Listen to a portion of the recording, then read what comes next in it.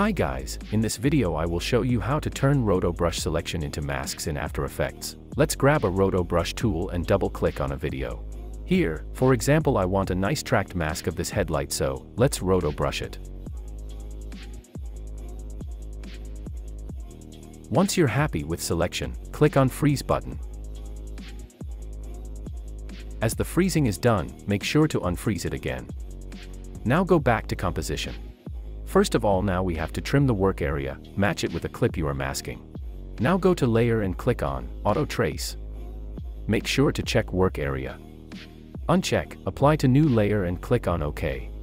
Wait for a second. Now make sure to disable Roto Brush on the layer. Press M on your keyboard to see the mask. Toggle on Masks to see it on the headlight. That's the best way to get a perfect tracked mask without any plugins. The other way is what I always suggest you to use is Mocha AE.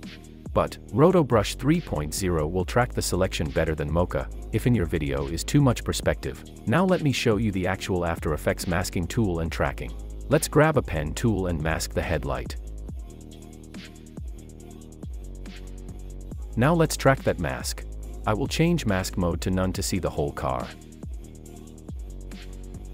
I just hate it. If you don't have Mocha AE, use Roto Brush. It saves your time and nerves at the same time. I bet you will never ever use After Effects masking tools after this cool trick with Roto Brush. Hope this video was helpful. Thanks for watching and like the video please.